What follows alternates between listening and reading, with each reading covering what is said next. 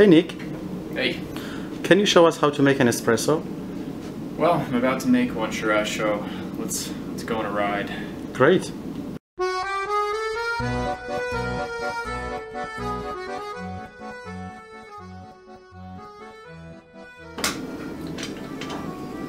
Dry everything off after I do that.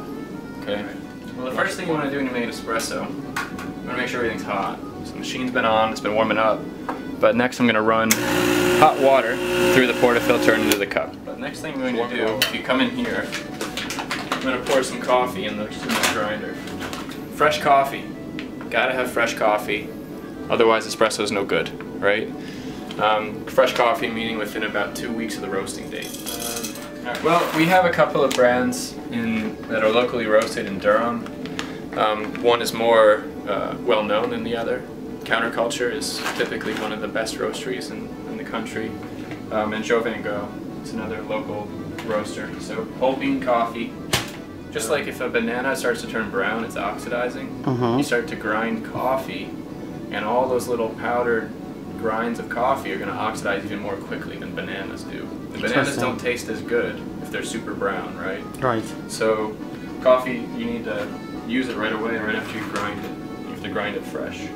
So this is about how much I put in, so that people don't waste coffee. Put about this much. This might even be a little too much in the grinder for one espresso. Might be a little too much. Typically you wait. Alright. And then you have to dial in the grind of the espresso too.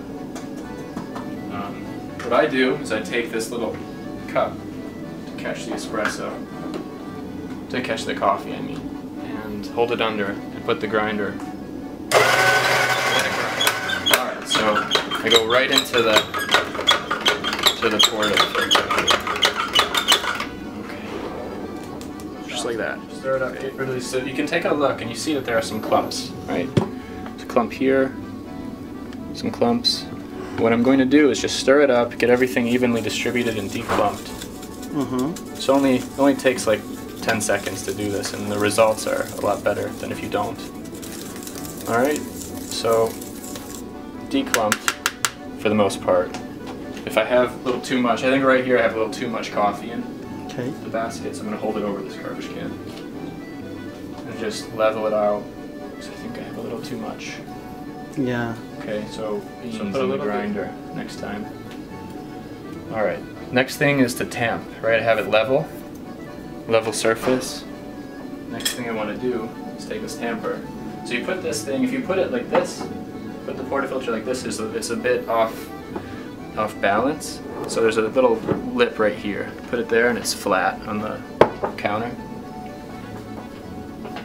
So depending on the grind will dictate how hard you really want to tamp this, but you want to be able to tamp this so that you have some room between the coffee surface and the shower screen on the espresso machine, on the group head of the espresso machine. And you see that there's a bunch of coffee on the rim here. I brush it off because you put this stuff in the machine and the machine gets really dirty and full of coffee grinds. So take this little paintbrush that I have, just brush it off over the machine. So we have a PID on this machine, and what that does is it controls the temperature of the boiler. This is the temperature of the boiler, not of the water that comes out.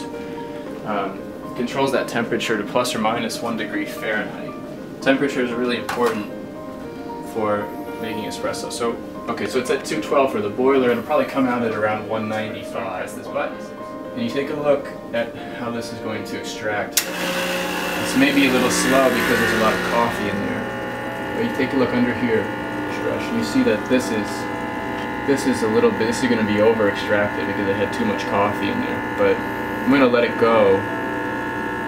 I can argue that was a pre-infusion, but what I really want is I want to see dark, coalescing stream like this right in the middle, and you see that it's really striated, like a tiger stripe.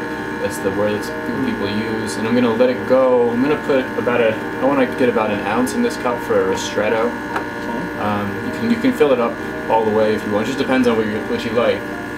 But I'm gonna stop it right around here. All this crema, right? And this is this natural foam.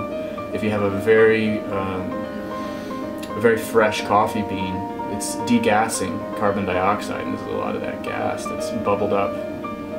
And so this should taste pretty sweet. Because it's slightly over-extracted, it won't be acidic, it might be a little bitter. But we're aiming 25 to 30 seconds. You want that coffee to be pouring out and to get about an ounce in the cup, or 2 ounces.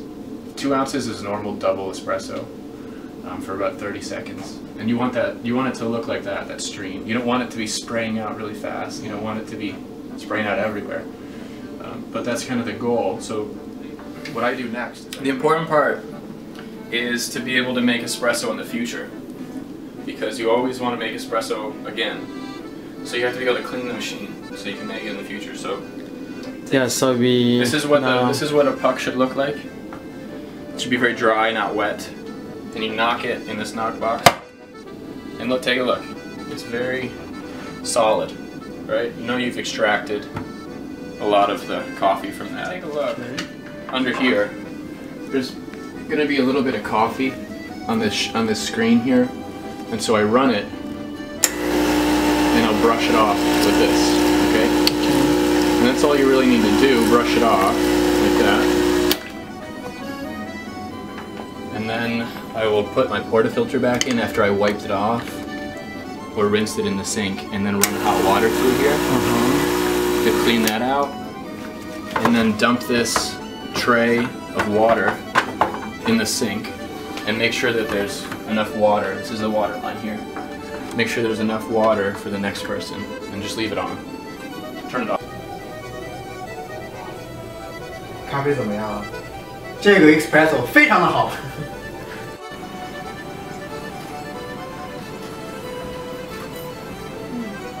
非常好喝。好喝。 Pretty good. 走，火起来。 C'est délicieux. With Krista Swan. Cheers. 真的很好喝。 Which is the key part of making espresso. I'm sure it tastes very, very good.